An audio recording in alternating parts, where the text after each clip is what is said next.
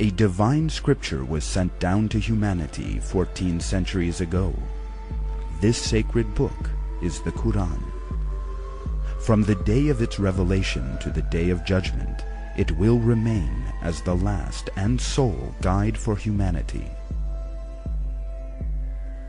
There are countless proofs that the Quran is the Word of God. A great many scientific facts we have only recently been able to establish using modern-day technology, from the layers of the Earth to continental drift, and from the gender of a baby to atomic subparticles, were revealed in our book 14 centuries ago.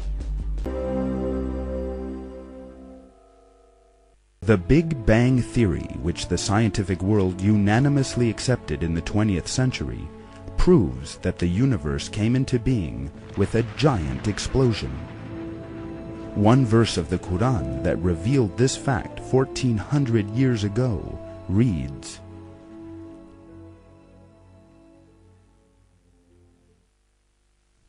"Do not the unbelievers see that the heavens and the earth were sewn together, and then we unstitched them, and that we made from water every living thing?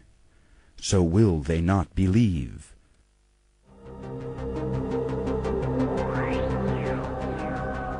The word rakt, translated as sewn together, means mixed in each, blended in the Arabic vernacular.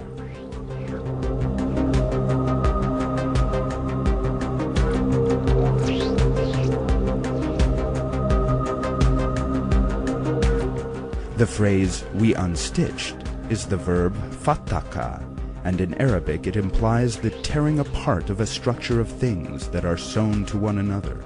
A very important scientific fact is being described here: the separation of the heavens and the earth.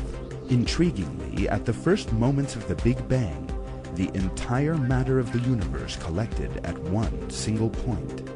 The heavens and earth, which were not created yet, were within this single point. Then, this point exploded violently, causing its matter to disunite. This is just as is described in the verse.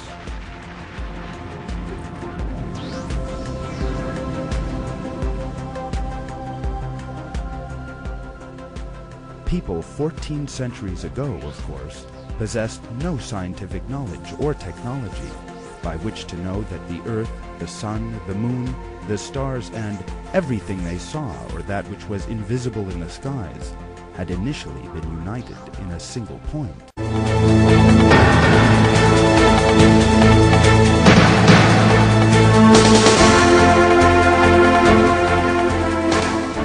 In the Quran, which was revealed 14 centuries ago at a time when the science of astronomy was still primitive, the expansion of the universe was described like this.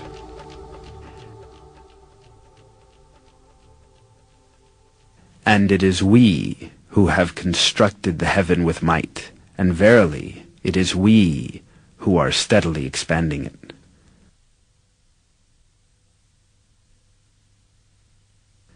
The word heaven, as stated in this verse, is used in various places in the Quran with the meaning of space and universe. Here again, the word is used with this meaning. In other words, in the Quran, it is communicated that the universe expands. And this is the very conclusion that science has reached today. Until the dawn of the 20th century, the only view prevailing in the world of science was that the universe has a constant nature and it has existed since infinite time.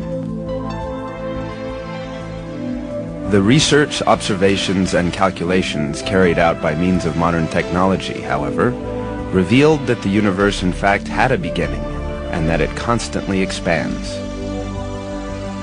At the beginning of the 20th century, the Russian physicist Alexander Friedmann and the Belgian cosmologist Georges Lemaitre theoretically calculated that the universe is in constant motion and that it is expanding.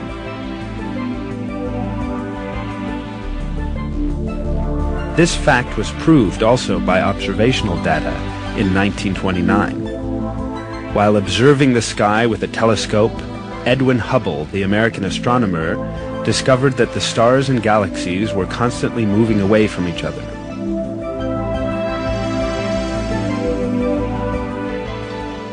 A universe where everything constantly moves away from each other implied a constantly expanding universe. The observations carried out in the following years verified that the universe constantly expands. This fact was explained in the Quran when it was yet unknown by anyone. This is because the Quran is the Word of God.